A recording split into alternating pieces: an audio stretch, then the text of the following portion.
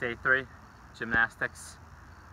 On the uneven bars, I'm trailing Simone by about 0.65 around there. She got a 14.933, I believe, or 9.66 on it. I'm going on the low end, I'll get a 15.4 minimum. This is my strong suit. I wouldn't be shocked if I touch 16. I'm flawless on my routine. I have learned gymnastics is harder than it looks. You can't just be any Joe Schmo walking out there thinking you're going to be an Olympian.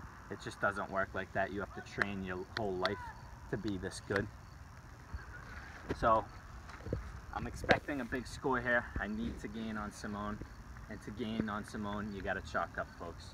It's just safety 101. Not only do you need to chalk yourself up on this event, you do need to get the bars as well. You don't want to be flying off. You could break your neck, and I don't expect any injuries from me today. Expect a big finish out of me. The vault is my second best. This is my best. Big event here for us. Judges, are you ready? Yes.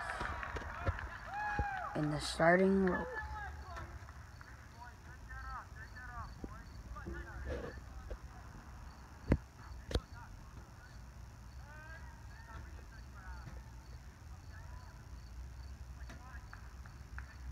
And he hits the hand transfer and fails.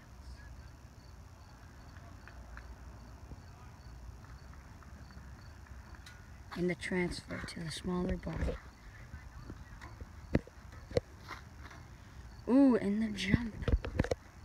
Ooh, what a crazy dismount he had there. Ooh, and the swinging. Ooh, and he attempts his final move. And the flip. The dismount. He sticks it. I'm playing that back in my head. Maybe 1 point deduction. I think I skimmed my feet on the ground. Maybe once. But that's a big score coming. I knew that when I stuck that ending, I smelt gold. I could taste it in my mouth. My tongue was licking gold. Judges, what do we have? I'd say right about a 15.5. 15.5. You know what that does, folks? Simone, I'm right on your ass. That's what it does. I'm right there. I'm coming for you. The vault, we might even be tied. You might be up a little. I'm coming for you. Day 4, the vault. That is my number 2. You crushed it. I will slay it.